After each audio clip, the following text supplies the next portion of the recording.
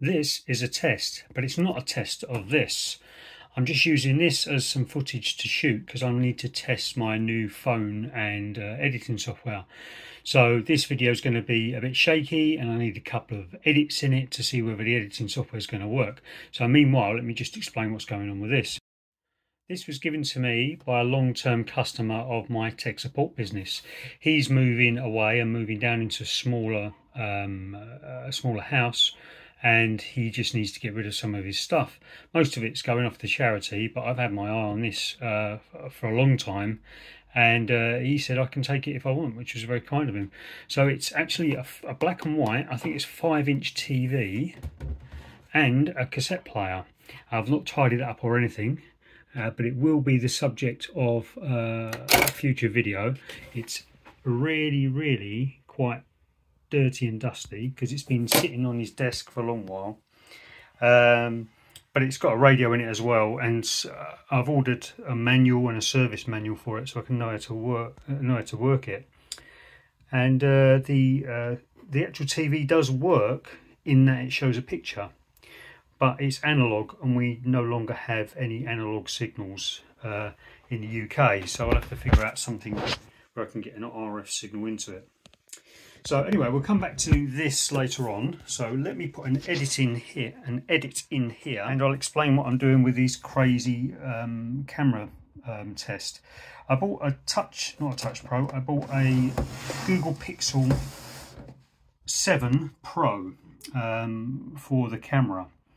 But when I use some open source editing software, and I can't remember what it's called off the top of my head, but it can't handle the files that the Pixel is producing. I think it's because they're TS files. So we'll have some edits. The family arrived home and was shouting up at me. But I'm going to keep those, I might keep those in the video because I just want to get the video up and edited.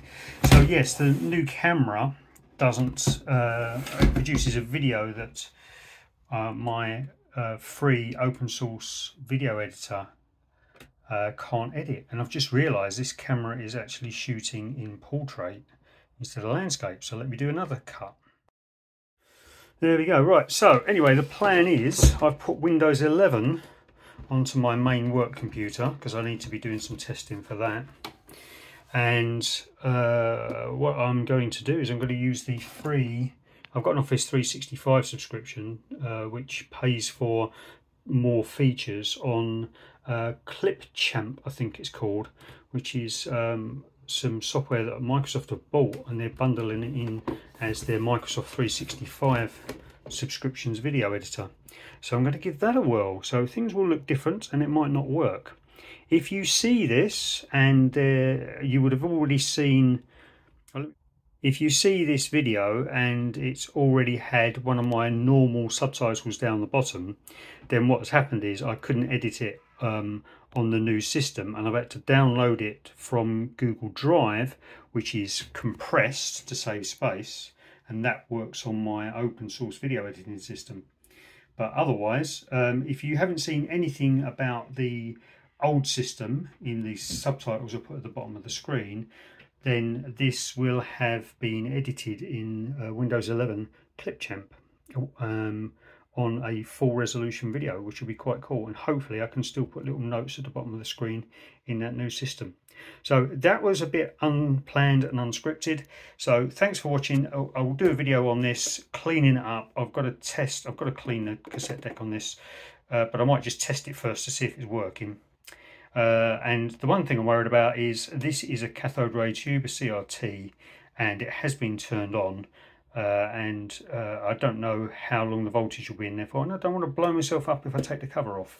So I've yet to figure out what the what the process will be to fix this. First thing I will have to do is replace that. He's put an extension cord on this just by connecting the wires up to a longer piece of cable and putting some electrician's tape on, which is falling apart. So that's one thing I'll do quite soon. So thanks for watching. I'll see you in the next video.